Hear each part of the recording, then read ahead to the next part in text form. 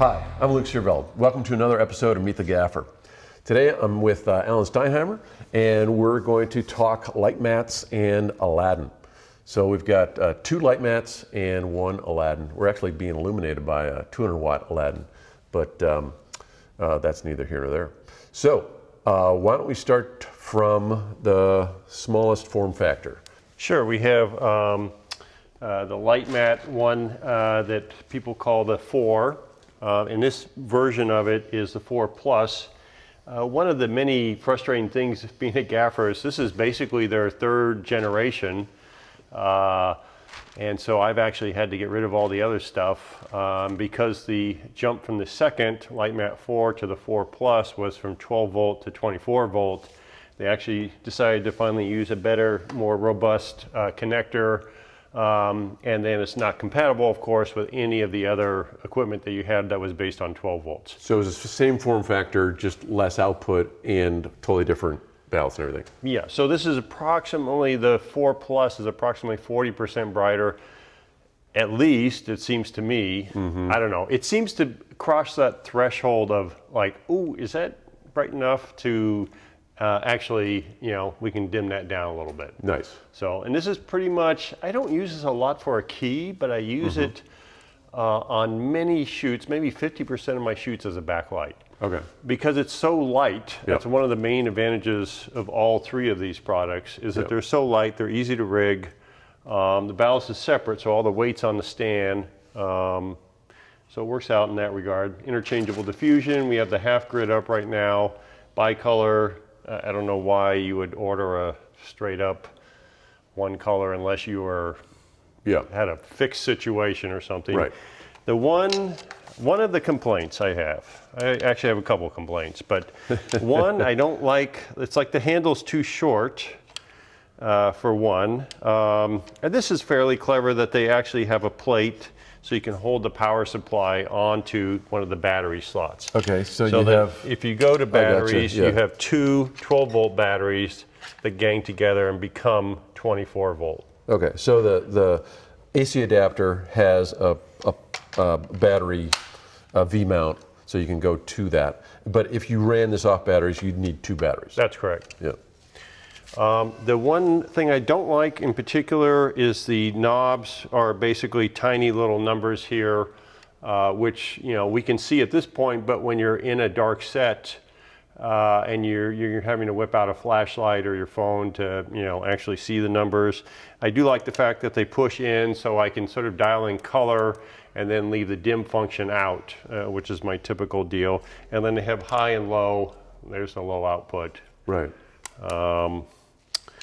And a little indicator light. There's some other features with the little trigger thing. I've never done them, so I couldn't really tell you anything about it. I do find this a little bit awkward, but at least they gave you a handle. Yeah, and they marry up pretty well. Okay, and then so that's, is that ostensibly 400 watts, or where would that be? This, I think they call it the 200. Yeah, this is the 200 ballast. Okay. Oh, okay. Sorry, forgot one of the major things here. No DMX.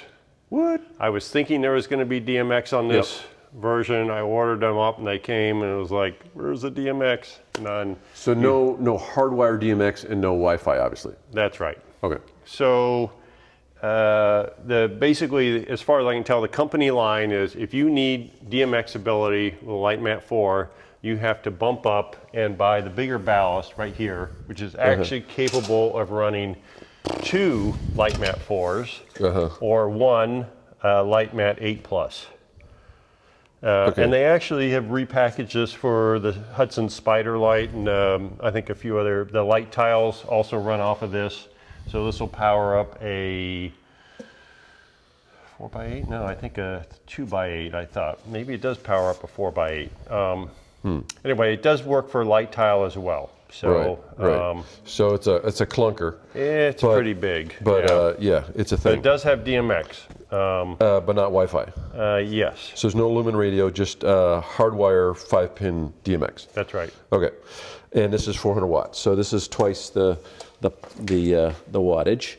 And It does have the power supply built in. I guess their theory is you're not going to be going battery once you get to the bigger, power sources.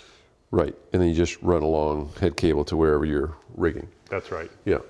And the one other, in addition to coming out with a PL7 connector right here, which is definitely way better than those old PL3s that they used to use, they also came out with a 24-foot version as well as a 12-foot, which I like because sometimes the 12's enough, not all the time. Right. You can also gang these together, so just a better connector altogether. Right, right, okay. And these are interchangeable with the LiteMat 8 and also with the Lite Tile. Right. Same cable, same connector. So now they're kind of getting all their ducks in a row kind of thing. It's all working out. It's all the same kind of system, but that's still without DMX. DMX. All right. So then we come to the 3x3, and what is the dimension? We surprisingly discovered, thanks to your tape measure this morning, I always assumed this was 2x4. It's actually 2x40 inches. Okay. And then I actually assumed... Is it 24? So it's 20. Okay. 20 by 40. Yeah. And I assumed that the LiteMat 8 was going to be 4x4, but indeed it is 40x40 as well. Yeah. So. Yeah. So in some ways, good, because it's a form factor that can get into more places. A couple things. One, it fits in my car. 48 inches does not fit in a lot of cars. Yeah. And the other thing is a 4x4 frame in front of this, if you want to double brake, double diffuse something, actually would cover the light. Yep. So I'm actually liking the size. Yeah, I like that size too. And then in the middle, we've got a 3x3. So this is the Aladdin. So it's a South Korean company. And 3x3 form factor, they have a 200-watt version. That's what's lighting us with nothing in front of it. And then this is the 350-watt version. So 350 watts, and this is also a light grid, and this silly thing. That is a lot of gack there. Yeah. If you're just going battery, then you don't need these two AC adapters, and then you have two batteries, so just like that, where you'd have the two batteries to run it, because it is a 24-volt system. If you're going AC, then you have this little configuration, and they give you, well, see, I can't even get to it because I had to create a little adapter to put this piece on, else it's just like something that you could hang, but it has this small little cable. It's really kind of silly. We made an adapter for their place that you would put this. I don't know if you put it upside down or what, but I don't know. It didn't make sense. Now it makes some sense. You can pull these off, and so they make these cool little adapters, which is nice. But in some ways, I wish it just had one AC adapter like that. Then I could click that onto one side, and then I could put an adapter on this and click it onto the other side. And then that would make more sense to me. But you have a smaller AC adapter, and then you have to plug them both in. Anyway, it does break down to a smaller form factor, I guess, when you're packing it. The real upside of a unit like this is that it folds down to, you know, basically a clipboard size unit. So this all folds. Because these are actually on a hard chloroplast, I believe. Right. And this is actually just a fabricy thing. So if we, I guess we could just spin it. So this is fabric, and it breaks down to this size. So I have it here, you know, attached to a 3x3 frame, but you can also have like a breakdown frame, you know, like a Chimera breakdown frame. I actually put it to a 48 by 48 inch frame because that breaks down to 2 foot by 2 foot, whereas the 42 inch frame doesn't break down small enough. So oddly, I still want to design like a square tube frame that breaks down where I can have a pin in the middle. So I'm still working on that. Yeah. Anyway, 350 watts. So more wattage than that. We'll run the meter on it later, see if you know how they compare, and then bump up a little bit in size, and you go to the 8 Plus. So what can you tell us about 8 Plus land? Well, so like the same design, Velcro, diffusion, same frame here that Velcro's in. Virtually, basically 2 LiteMat 4s. Yeah. What's interesting, they came out with the light tiles in 2x8 sizes a while back with this ballast. And I looked at, a couple of my colleagues bought them, and they ended up making, the typical configuration was 4x8. Mm-hmm. And they made frames out of aluminum, but with steel corners.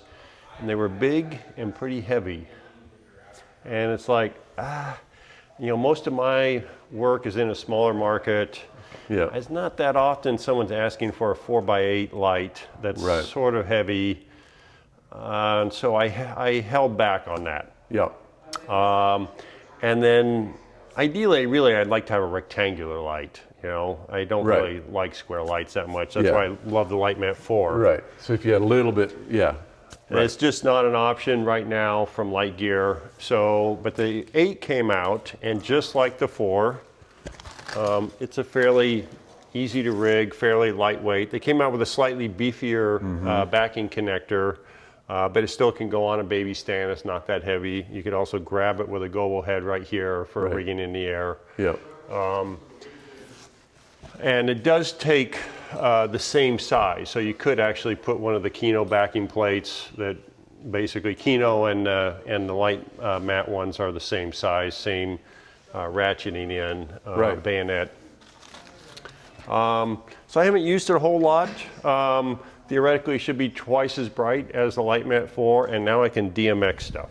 Right. The other thought I had was, well, now that I have this ballast, I may be able to go ahead and occasionally DMX my LiteMat 4, especially when, you know, lights are hung up in the back, or you you have everything else on DMX except for the one light. It's like you're really wanting to just put it all into that luminaire, you know, thing, so you can just change things right at camera, look at the monitor, not have someone looking in the dark trying to fiddle with the little knobs. Totally. Yeah. So that was part of my thought, that I'm going to sort of steal this occasionally, use it with a LiteMat 4. I know other people ordered this with the LiteMat 4 just to have DMX. Right, right. Yeah, wow, that's quite a commitment though, huh? So then the other thing I would say is what LiteMat has going for it is this, you know, whole little, what do they call it, a poly skirt? You know, it collapses well. Does this collapse in half too? It does. Oh, okay. Oh, this doesn't look like it. This one does, though. Yeah, no, it does. Oh, really? Oh, wait. No, they made it like it collapses on 2 sides in half. Oh, I got So it becomes a fairly compact thing. It is 40 inches long, but it is compact. Right. And then you have that large carry case. That's right. Yeah. The case is sort of big. Yeah. They actually put a second handle on it, so you actually reach through the one handle and grab the one in the middle of the case. It's actually fairly smart. That's one thing where this is more of a mobile deal, because you're going to break it down a lot smaller into a case that's like this. Yeah. Rather than a case that's, like that. Okay. Here's what I've actually done when I've been carrying this, is putting my arm through there and grabbing the bottom handle. I don't know if that's actually in the instructions that way, but it does work. Yeah. So flip it around a sec. That's a big case. Yeah. So you put the main unit in there, and then you've got 2 places? What's that for? Well, theoretically, I guess you could get 2 of the honeycombs, or I don't know if they sell a honeycomb for this. Right. They do sell a snap grid. Okay. So you can put a regular snap grid on. So this is all DOP choice stuff on here. Yeah. But this is made by LiteMat Gear? This is, but the snap grid is made by DOP, Okay. made to fit onto here. Sure, sure. And so I do have one. I didn't bring it today, so we can't really demo that. So you could do a hard grid, and then ballast goes here, and then cables and stuff. Yeah, and cable and diffusion. Sure. So. Yeah. And then you got this big thing. Yeah. So you're not traveling with this. You're just putting it in a truck. I mean, I know you've bought some of the Aladdin stuff. The main advantage I can see is that basically for travel, Yep. this would be the Lite. You know, it just gets so small. Yeah. To travel, and then gets relatively large as a key source. Right. So. But these are so quick and handy. Why don't we put these out there, and then we'll do some readings. Okay. Of all these units, our LiteMat 4 was at 40-foot candles. 40-foot candles. Then the 8x was at 60, so sort of 1.5, not double. That's right. And then our 3x3 Aladdin was at 55. Yeah, so 40, 60, and 55. Is that correct? Yeah, so 55-foot candles. So the 3x3 didn't lose that much from the 40x40. But anyway, different emitters, and also like we noticed that the LiteMat has their blue and warm emitters right next to each other, whereas Aladdin has them spaced like an inch apart, kind of thing. So it's sort of a different way of I mean, you notice that on 1x1s too. Different companies have different ways of spacing their emitters, but yeah. And we chose the half grid because that is one of the most common diffusions that I use with these lights. You figure basically you have all these emitters that are spread out. So what you're trying to get away from is the multiple shadows. But even though I can see the emitters through the half grid, the fact that they're spread out behind a big piece of diffusion is like having a bunch of lights behind a bigger piece of diffusion. Yep. So I only really go to the heavier full grid or to the Chimera white or magic cloth when I basically have way too many foot candles. Yep. And I figure I'll buy the last little bit of softness there. Yep. So. Yeah. Exactly. Yeah, there's no windows around, there's whatever it is, and you just need to bring it down because you're working with a FS7 or something that's rated at 2,000, and so and that's really nice because then it's really soft. Okay, so then ballast wise, I guess we learned that. Well, you have to keep in mind. Now we had our readings here were with the diffusion on. And you're, looking at numbers on the ballast, whether they're marks or a digital readout. Right. And there seemed to be on a minimum of 300 degrees off difference between what the ballast were saying and what our meter was telling us, a Spectra 700. So we could probably attribute 200 of that to the diffusion. Yep. Just warms it up a bit. So then there's maybe 100 degrees. Maybe these things aren't so accurate. I mean, 100 degrees most people wouldn't worry about. But light meters or color meters haven't totally gone away in the sense that not all of your ballast may be totally perfectly calibrated. No, and the Aladdin I think was more off than the LiteMat ballast. So you definitely want to get your color meter out. Which you have out anyway because your existing light, you want to check what you're matching to. So, and then let's see, what other things are we? Well, it's mildly disappointing to me that the LiteMat 8 Plus isn't twice as bright as the 4 Plus. I attribute that to the fact that you're basically getting a softer light, but there's so much spread to it. That it's not like putting a Fresnel behind a piece of diffusion or something. You've got a soft light that's now just bigger in size, and so it has more wrap in theory. But it's disappointing. I was hoping that it would be twice the output. It'd be interesting to put two 4s on top of each other and compare that. Yeah. So at some point. All right. Okay. Well, that was our super scientific, minutely detailed. Scientific as we get around here. Yeah, exactly. Contrasting these three units. So, but yeah, pretty interesting. I've always wanted to do this, just because, you know, I have the Aladdins for travel, but the LiteMats are like so quick and easy to rig, that I've always wondered, should I go that way, you know? But there you go. All right. Well, thanks for watching. We'll see you again next time.